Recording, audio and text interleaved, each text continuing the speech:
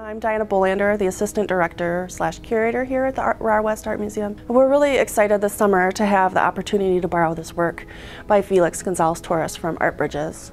It's very different in concept than anything else we have in the collection. It's called Untitled, LA, and it's from 1991. And it consists of green candies that are individually wrapped in cellophane, and there's about 50 pounds of them. And it's owned by Art Bridges and the Crystal Bridges Museum of American Art. Felix Gonzalez-Torres was born in 1957 in Cuba, and then he moved to New York City and studied there, and then taught at the New York University until 1989. He died in 1996 at the age of 38 due to complications of AIDS. Much of his work is seen to reflect his own homosexuality in an abstract way. Gonzalez-Torres resisted being labeled as a gay artist. He was becoming active during the 1980s, during a culture war where any reference to homosexuality in art or expression of homosexuality was seen by some as an attack on what some people thought were American traditional values. Artists like Robert Mapplethorpe caused a controversy which caused the defunding of some of the National Endowment for the Arts programs. Gonzalez-Torres used coded metaphors to talk about his sexuality in his work to avoid scandal. It was hard for people to attack the work when it was made up of candy or pieces of paper or clocks. In this piece, we are presented with the pile of green cellophane-wrapped candies. Viewers can come and take and taste the candy, and it's a moment of engagement that's sensory and personal. It's intimate and it's physical, and the work eventually wastes away as candy is taken away and is replenished. The work is supposed to start out at 50 pounds of green candies, but there's no exact shape that it's supposed to take, and the installation instructions are purposely vague. It's just supposed to be on the ground, and there's not supposed to be anything in the way that would prevent someone from taking the candy. And he did a number of similar works that are collectively referred to as candy spills, and they're made up of different colors of candies that start at different weights. The first piece he did like this was made up of fortune cookies. And one reading of these works is that they're seen to represent the deterioration of a body ravaged by illness. So they slowly become smaller and waste away, and then the replenishment of the candies could be seen as a type of immortality.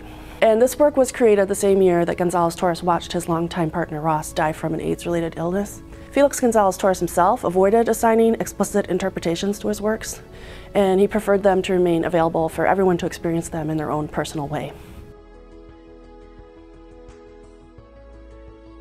So Felix Gonzalez-Torres dealt a lot with the question of what is art. He incorporated repetitive elements that were infinitely reproducible, and they're readily consumable, even edible, like a piece of candy or a sheet of paper. And when presented at museums like ours that are publicly funded, Gonzalez-Torres provides this interesting dynamic where there's unrestricted availability of one thing, and there's the unavailability of everything else in the building. It is, by design, replaceable in a way that nothing else in our collection or our galleries is.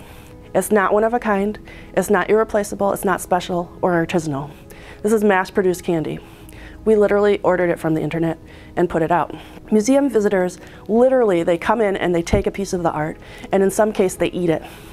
And this really challenges our preconceptions about art being precious. The work is the idea of the candy, and that's where the worth lies.